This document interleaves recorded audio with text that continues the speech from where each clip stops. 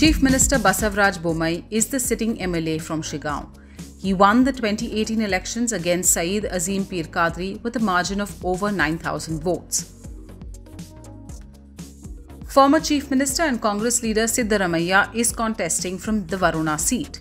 He sacrificed this seat for his son Yatindra in 2018, and that's when he contested from two seats, Chamundeshwari and Badami. He lost in Chamundeshwari to JDS's candidate GT Devegowda.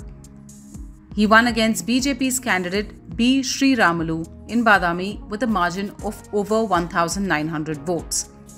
The BJP has fielded its minister V. Somanna against Siddaramaiah in Varuna, making this an interesting contest. Siddaramaiah has said this will be his last election. Congress State President of Karnataka, D.K. Shivakumar, is a 7-time MLA. He has maintained his winning streak since 1989. The BJP is making a contest of the Kanakpura seat by fielding Minister R. Ashok against Shivkumar. K.S. Ishwarappa, who resigned as a minister following a bribery charge, is the sitting MLA from here. The BJP has given the ticket to S.N. Channabasappa. Ishwarappa announced his retirement from electoral politics just days before BJP announced its candidate from this seat.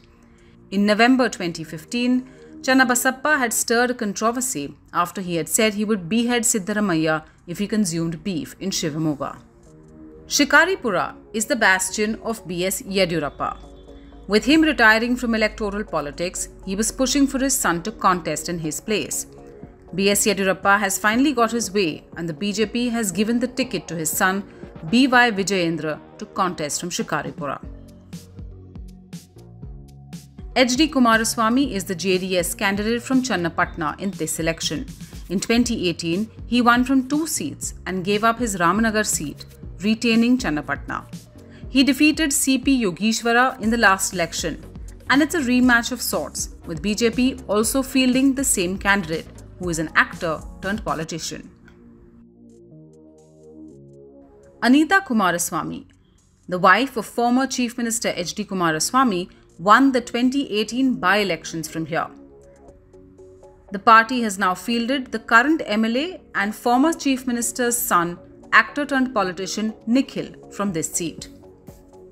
Nikhil lost his maiden Lok Sabha election in 2019 to Sumalata Ambarish from the Mandya seat, and the JDS is hoping he gets a smooth entry into the assembly from a seat it considers safe. BJP National General Secretary and 4-time MLA C.T. Ravi is the incumbent from Chikamagaluru.